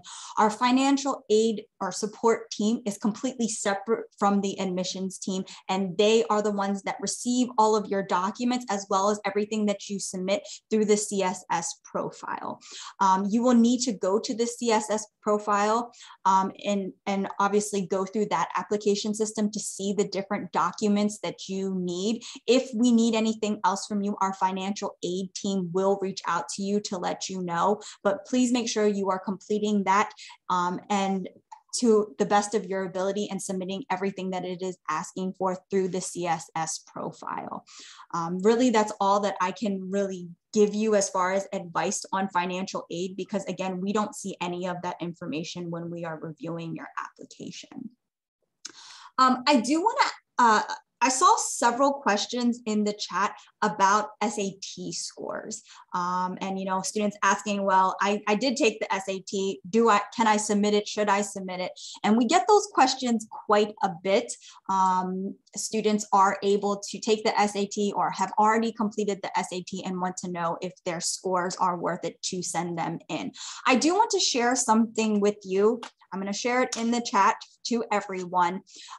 If you click on the link that I just shared in the chat box, you will see some NYU facts, which will give you an idea of the different admission statistics. So if you click on that link, you will be able to see what the middle 50% range of students who are first-year students at NYU across all 3 campuses submitted as their SAT scores and ACT scores. So that middle 50% range means that also 25% of students who are current first-year students at any of the 3 NYU campuses submitted above that for their SAT, and then 25% of those students also submitted below what you see there, the middle 50% range. So that will give you, the middle 50% range should give you an idea as to whether or not it would be worth it for you to send in your SAT or ACT scores. I always say, if it will help your application, send your SAT scores. If you don't think it will help your application, obviously do not send your SAT scores. And I also saw that we had a question about the IELTS and whether or not we need your official scores, or if you can just send a scanned copy of your IELTS scores. Last year, due to COVID, we were asking students to just send us a scanned copy of their IELTS scores. And actually, I'm sorry, I should back up a little bit. We need your counselor to send us a scanned copy of your IELTS scores, not you. So it needs to come from whoever you noted as your high school counselor, and it needs to come through the common application. So even if you send us your IELTS scores, we cannot accept them. They need to come from your high school counselor. Yeah. We also have a question, do you have a CSS fee waiver? Yes, we do provide a CSS fee waiver. And I also had a question about what interesting traditions, special events do you have in NYU Abu Dhabi? I would say that one of the traditions, first traditions that our students experience is, of course, a candidate weekend. So this is a unique opportunity for students to experience life on campus, to experience what it is to be an NYU Abu Dhabi student. And then when you becomes an NYU Abu Dhabi student, we also have a first week, which is called Marhaba Week. Marhaba in Arabic means welcome. So this is a welcome week that is, you have so many events that awaits you, and our current students from the second or the third classes that they welcomes you, they organize many events for you, they overtake our Instagram page, so they share what is going on campus. So these 2 events, like Candidate Weekend and Marhaba Week, are the events that are always mentioned by our students and even by our grads when they remembers their life on campus. But of course, as I've said, we have more than 40 interest groups, and each interest and student group organize their own events, like different festivals, different holidays. If we're talking about like some national holidays by some of the groups. So the life on campus is very vibrant. So this is every time something is happening. And of course, a lot of art students organize a lot of arts event in our art center, in the theater. So this is always something that you can experience. So yeah, I would answer it that way.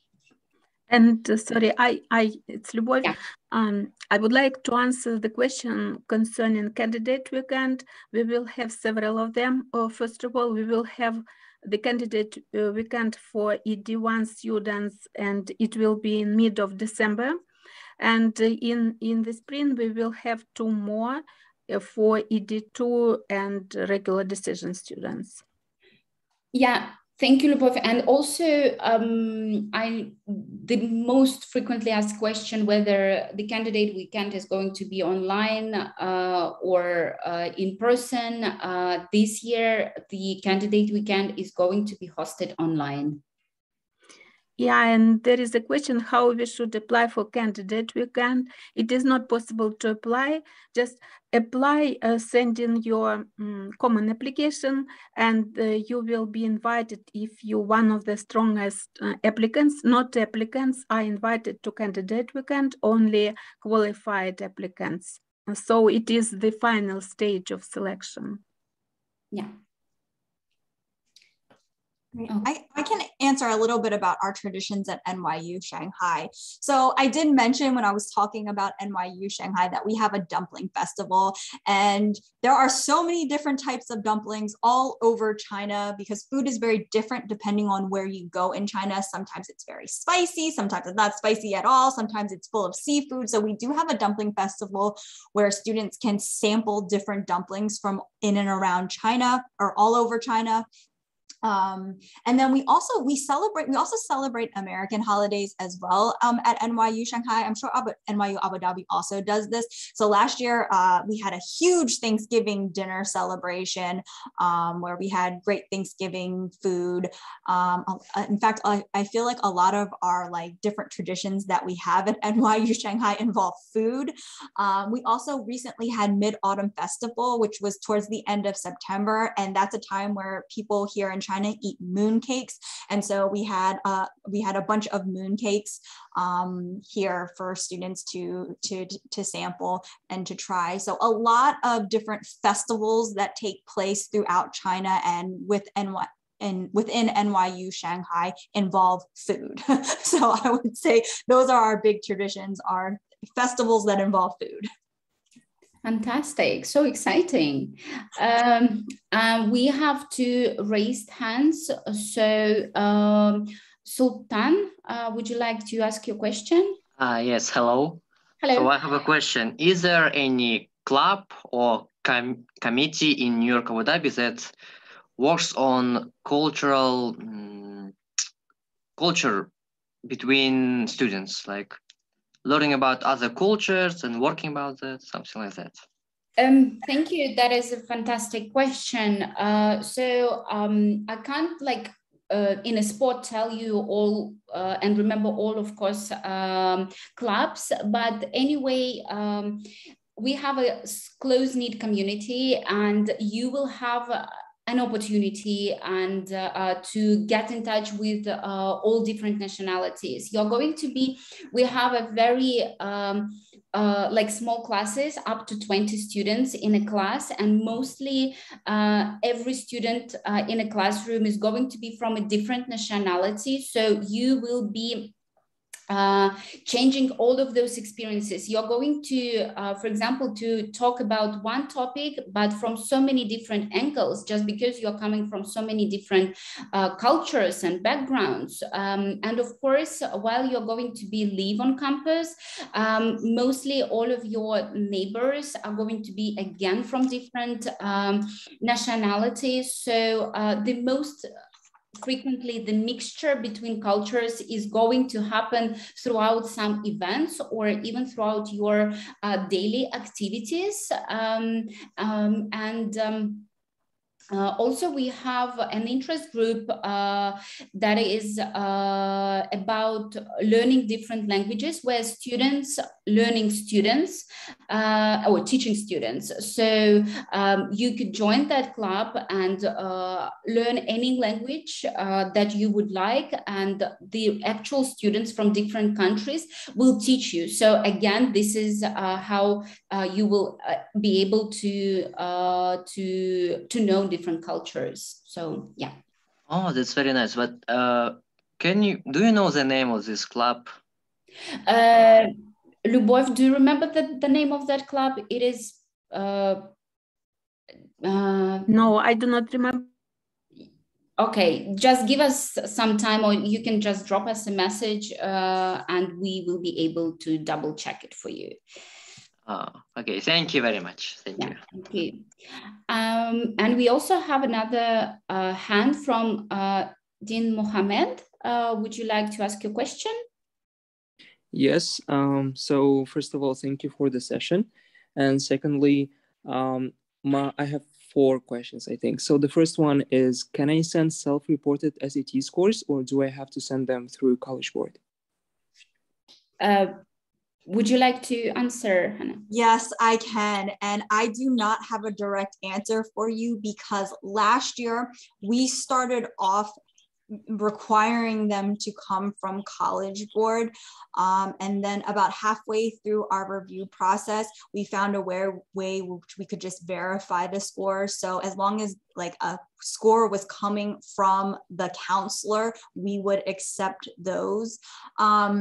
I can, if you can direct message me your email address, and I can actually shoot you an email after this. I can check in with our administrative team in New York to see if we will be allowing students to just send their scores and self-report them, or if we will be requiring them to be sent through College Board. Because again, because of COVID-19, we realized it was difficult for students to also even send their scores through College Board. So again, about halfway through our review process last year, we did allow students to just self-report them, and then we would get them later on from College Board. So please send me your email if you wouldn't mind.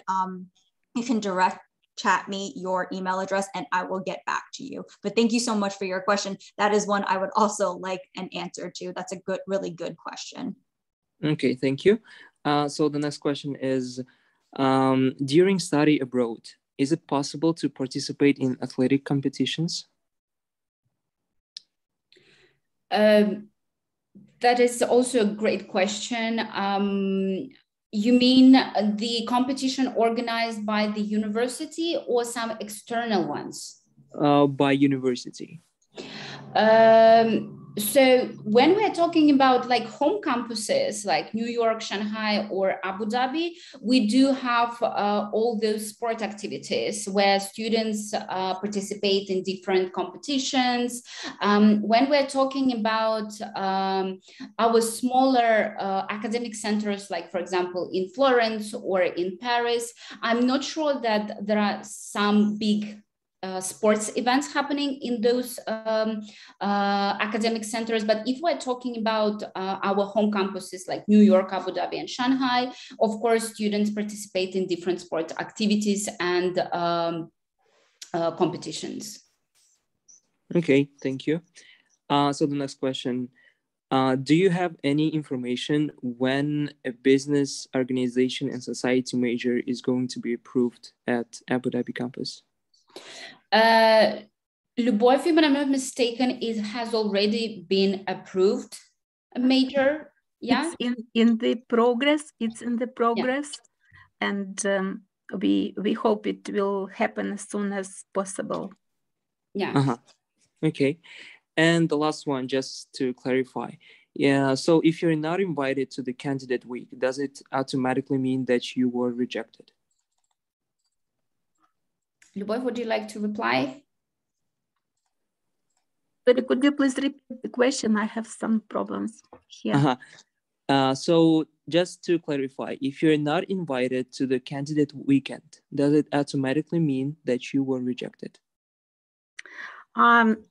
If you are not invited for to take part in the candidate weekend, it might mean that you are rejected, but you must have your hope, because sometimes we have the situations when the students, we do not have enough spaces for all qualified students to be invited for the first for December, for example, candidate weekend. And sometimes we had the situations in the past when some number of students were qualified students were transferred to take part in the next candidate weekend, or it might be the situation when somebody from the invited qualified applicants invited for the first candidate weekend was not able to attend, and they were transferred to the next candidate weekend. And if we have some spaces here that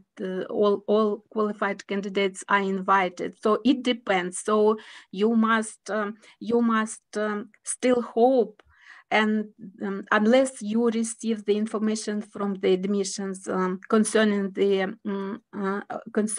decision, concerning the status of your application. Yeah, so you should wait for an official letter from the university. Until then, everything is possible. So yeah. Mm-hmm. Okay, thank you for the session again. Thank you. Thank you for your questions. Okay, so are there any other questions, Hannah, that you have seen in the chat that you would like to reply, or does it look like that we have answered all of the questions? I'm seeing if there's anything else. I did see a question about studying away, and like how long students, I think you can study away. Typically it's 1 semester or up to 2 that you can study away. At NYU Shanghai, you actually are required to study away for up to like 1 semester or up to 2 semesters. So that's obviously very unique to the NYU Shanghai campus. So obviously, in addition to coming to NYU Shanghai and being in a new environment, you will be required to study away at some point in your academic career as an NYU Shanghai student. Okay, so I think we have a couple of more minutes for extra questions if you have. Where we can find requirements for university applications. I think that I can drop you a link. Give me just a second.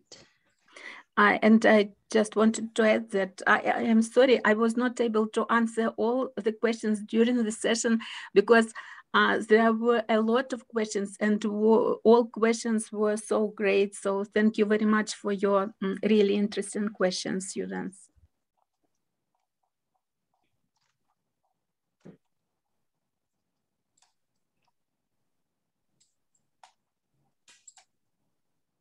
There is a question, is it possible to take a gap year after being accepted? Hannah, do you know how to reply that? Is it possible to take a gap year after being accepted? Yeah, Lyubov. Can I answer? So you mean if you are admitted, but you require, for example, to be away from your studies for 1 year. In this case, you must ask to defer your studies, and it is possible. I have example from our country when, for example, some male students, they were admitted, but they had to go to the army for a year, and the university gave them this deferral. And after their army services, they started their studies. Hannah, maybe you will add? Yeah, same thing. So you can definitely, so if you are admitted and then you decide that you need to take a gap year, it wouldn't be considered a gap year, it would be considered a deferral. So you would need to apply to defer. I do want to be honest with you, as far as NYU Shanghai is concerned. We do not typically accept a lot of deferrals. It has to be a really good reason why you need to defer or want to defer. So that would be something that you would need to apply to if that's something that you are interested in doing. In certain cases, sometimes it may just make more sense for you to step away and maybe apply again the following year if you are unable to attend that specific year. But as far as taking like a gap year in the middle of your studies, yes, that's something that you can do. You would need to speak if you are already admitted and have already attended for a semester or a year, or even if 2 years. If you need to take time away, you would need to speak to your academic advisor about taking time, like a leave of absence in the middle of your studies. Yeah. I did see a question about, is NYU campuses LGBTQ plus friendly? Yes, we do celebrate Ally Week at NYU Shanghai. I think all of the NYU campuses do. I know that we have an ambassador who would be at NYU Shanghai that'd be more than willing to talk to you about the LGBTQ community at NYU Shanghai, as well as just with NYU, as well as just within Shanghai in general. So if that's something that you're interested, if you're interested in the Shanghai campus and you want to learn more about that specific community, feel free to either shoot me an email and I can connect you to that specific student, or you can even submit a question through our Ask a Student page, because that specific student is on that inbox. So they will see that message and likely respond to you. Yeah, thank you. Okay, and we have a raised hand from Arujan. Would you like to ask a question? Yeah, so passing SAT isn't necessary, so IELTS is enough, yes? Again, can you repeat your question? So SAT isn't necessary, IELTS is enough, yes? So let's talk about it. There is English requirements, and when we're talking about English requirements, you can apply with either IELTS, TOEFL, Duolingo, any English exam that we are accepting. So English requirements are what we expect, and that you would definitely need to provide us. And in terms of like SAT or national exams, like any standardized exams, in the this recruitment cycle, it is NYU is a test optional, so you can decide whether apply with standardized tests like SAT or national exams or SAT or whatever, or you can apply either with standardized test, or you can apply test optional. Okay, thank you.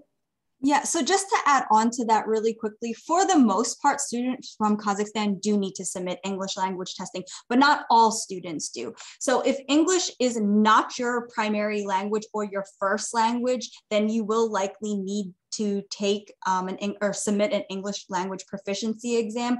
But if you have already completed at least 3 or more consecutive years at a high school that is only in English, so you are only learning in English, then you also do not need to submit English language testing. And those requirements can be found on the NYU website. So feel free to go to our website if you need to try to figure out, do I need to submit it? Do I not need to submit it? But also keep in mind, I did say this, if you are missing something in your application, we will message you. Like if we need English language testing from you and it's not there, we will message you and ask you to submit English language testing if that's something we need. Yeah, so I think that we have time for a couple of more questions. Hannah, there is a question for you in the chat. Could you just...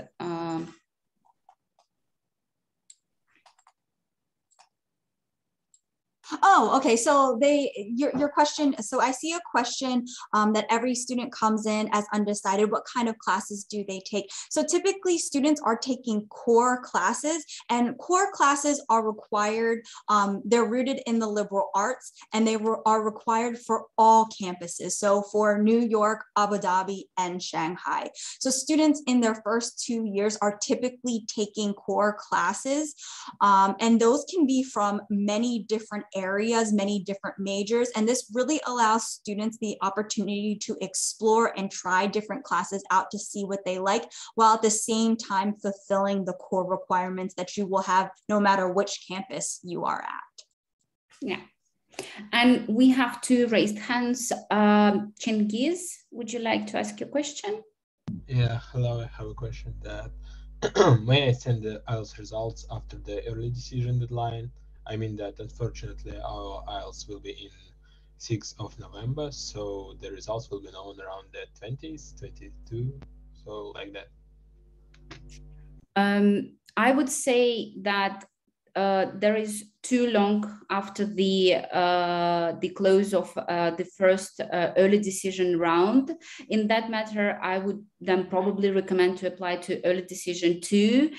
We do wait for some time, but not, I would say that no longer than a couple of days after the closing round. But Hannah, would you like also to add?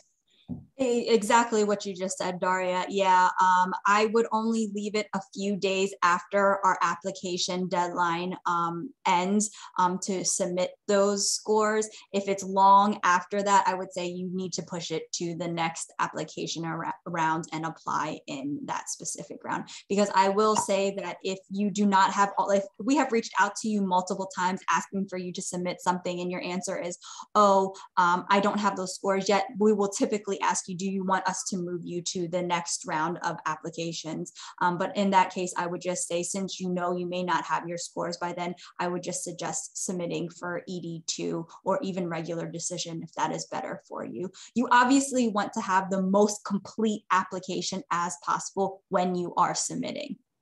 Yeah, and I also wanted to add in that matter that when you're applying, you want to be 100% sure that you would have a high result, and until you get the results, you won't be sure that the result is enough.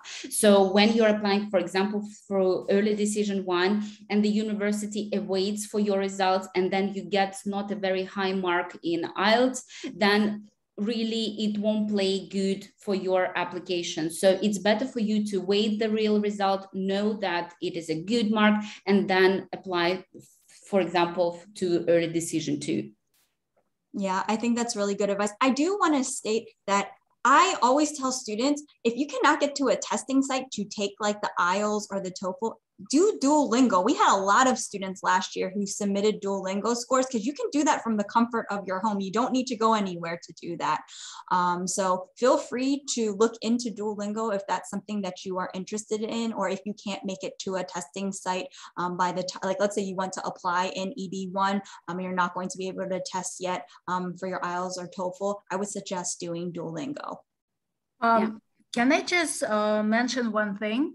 Yes. So basically we have this Nazarbayev intellectual schools which will do the test, like IELTS test, and somehow they always schedule it for like late October.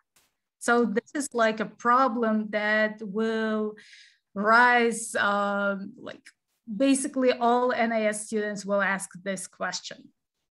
This is something that their school administration did, and all their NIS kids got affected by this decision to do the testing in like late October.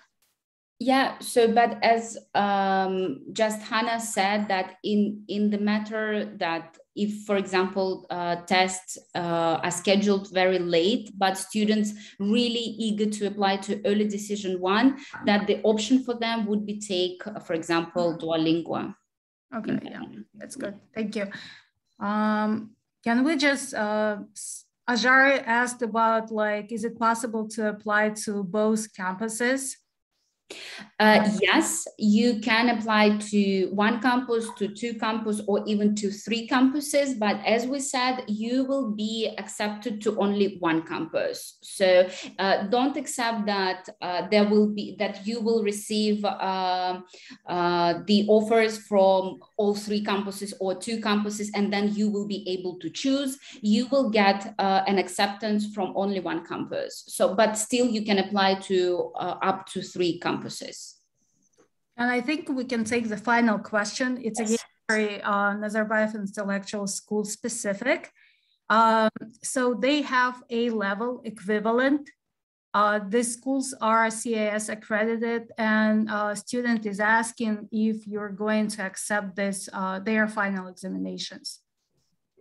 So for that specific school, you would need to apply as test optional. So that would be you are not submitting testing, but we will need to have predictions for what you are planning on earning in your A levels. Those are required from those types of schools.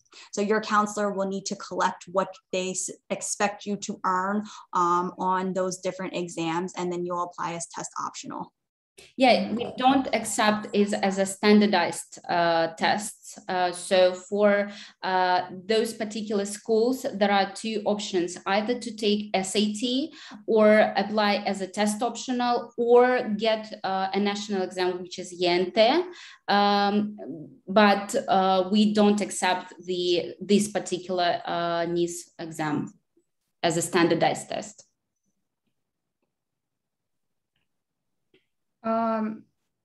Is anyone ready to answer the question about Falcon Dirham? Or it's something that students have to check by themselves on the website? Sure, it's of course better to know from the students themselves, but Falcon Dirhams, it's an Lubov, if you would able to help me, but the Falcon Dirham is the internal way for students to pay. So they earn them, some of them use them for food, but in terms of how they earn them, I think it would be better for students to chat with the current students. And we do host different events where we even invite our alums and our grads and ask them questions about their life on campus. So you could join those events, those webinars, and ask these questions to, for example, to our grads. And in a chat box, I'm going to pass the link to our upcoming webinars. So please go through that link and join our upcoming webinars, where you will have even an opportunity to chat with our grads. And I think that we will take the last question. If I won't have a total scholarship, do university provide 50% or more scholarship? I would reply from NYU Abu Dhabi perspective that at NYU Abu Dhabi, we can't say about the package, because every student received different package. What I can say that every student received some scholarship, but the amount of this and the package of it could be different, and it could be, and the percentage again could be different. So if you have particular questions about scholarships, it's better to address your questions to our financial department. Yeah. Yeah, same thing for NYU Shanghai. Again, we don't have any of your financial information or any students' financial information, and it really depends on the family's financial situation, as well as with merit scholarships, how you have done academically. So there's really no way for us to be able to know where you would fall. Even if you gave us a range, we wouldn't know, because there are so many different factors that they are looking at when they are reviewing your financial piece when you submit your CSS profile. Yeah. So let's use the couple of last minutes for me to get to the slide where there is a contact details of Hannah. So you can take a photo of it, and then I will move to the contact details of my contact details. Give me a second. Yeah. here is the slide of Hannah's contact details. You can take a picture of it.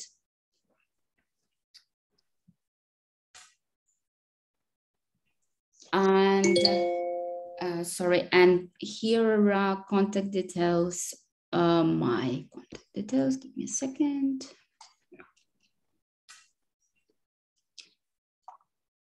I do want to mention that I did send our fall links, and I know you did as well, Daria, for NYU Abu Dhabi. I sent mine for NYU Shanghai. I just want to plug the fact that we are having an event tomorrow for students from Central Asia, Mongolia, and Russia, an event. A lot of the information will be very similar to what I talked about NYU Shanghai tonight, but we will have some current students on that specific session from Mongolia as well as from Kazakhstan. So you can actually speak to them about their experiences as being NYU Shanghai students. And you can actually go to our fall events page to register for that specific event. Again, it's tomorrow night. Really, the very last question. Sorry, can you please say how can I get the CSS profile fee waiver? So when you're applying through the common application in the financial section, you would tick that you will be applying to the CSS profile, and then there is a box like where you can choose that you would need a CSS profile fee waiver. So and after that, the university provides you with the fee waiver. Yeah. Okay, so I think that we will be finishing up here. Yeah, I think. Yeah. Thank you. I would like Thank you so much.